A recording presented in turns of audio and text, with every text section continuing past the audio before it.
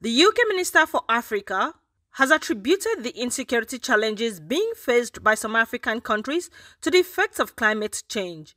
The minister told the news agency of Nigeria in Abuja that the main crux of insecurity borders more on lack of arable land and water occasioned by the effects of climate change. According to him, these issues, which are linked to climate change, will be elaborated on during the Glasgow Climate Change Conference 2021, tagged Co-op 26. But the broader point of a lot of its conflict, whether it's the Fulani in Nigeria or the Sahel, it's about land and it's about resource. And that resource is contracting with climate change.